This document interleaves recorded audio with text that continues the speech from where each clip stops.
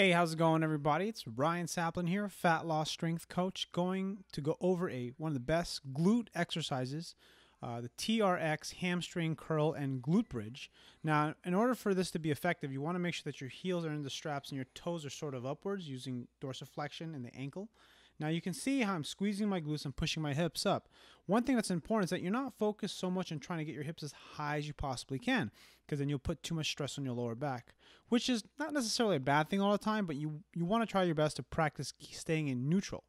Here I'm doing a hamstring curl. This engages the glutes while activating the hamstrings. You can see I'm not quite fully extended because of my tight hip flexors. So remember, you want to focus on making sure that you are keeping your spine in neutral. Also, you can see how my elbows are on the ground. What that does, it helps create stability in my body. So if you want to make it more difficult, you can pull your elbows and cross them over your chest.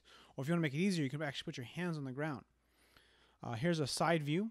Now you saw me putting my thumbs on my hips. What I was doing is I was actually feeling for my basically the front of my hip bone, checking to see how much movement I get. Because ideally, you don't want to have a lot of movement in the pelvis, because if the pelvis is moving too much, you're getting lots of movement in the spine. And we're trying to focus on using the hamstrings and the glutes and activate them. Make sure you brace your abs. Here's the glute bridge, and really focus on squeezing the glutes. Now you can see I'm not quite fully extended.